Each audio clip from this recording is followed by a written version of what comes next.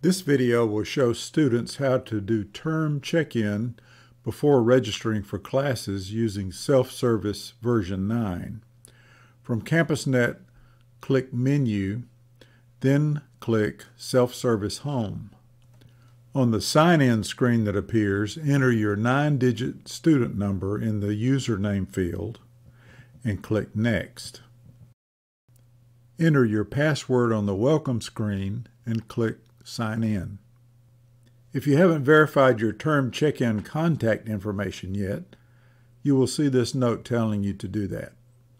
You can either click the Go to Term Check-in button on the note or use the registration menu at the top to select Term Check-in.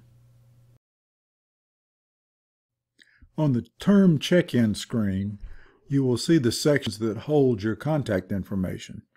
On the right side of each section, you will see either a red Required or a green Completed flag. The Continue to Course Registration button will be grayed out until all the sections show completed.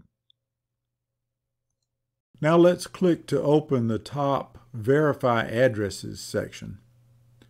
Check over all of the mailing and residential address information that appears and correct any missing or incorrect items. When each section is complete, click the This Address is Correct checkbox. Note that all fields that have an asterisk in the top line must be filled in before you will be able to continue to course registration from this page.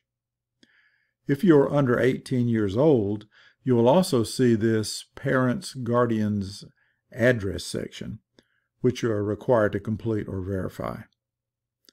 Click the Save button when this section and its checkboxes are complete.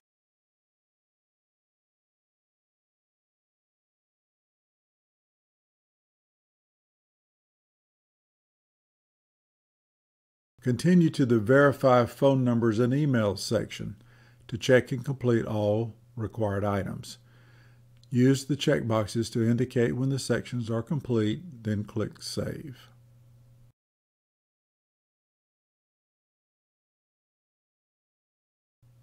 The last required section is the Verify Church Membership information. As before, enter that information, click the checkbox to indicate the information is complete, and click Save. It is suggested, but not required, that you use the bottom section to sign up for text email alerts from Southeastern.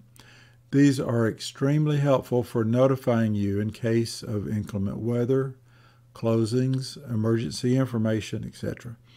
These are only used for occasional, very important notifications.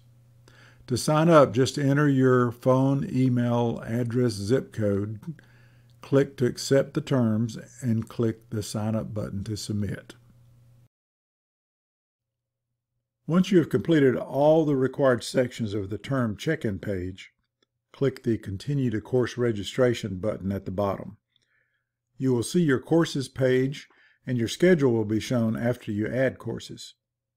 Use the search field to search for a class by name, number, or instructor, or you can use the advanced search controls.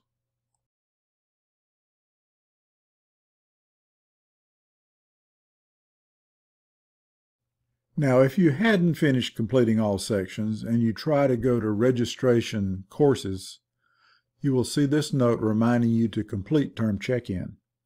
You would be able to search and view courses, but the Register button remains grayed out until you complete term check-in. Thank you.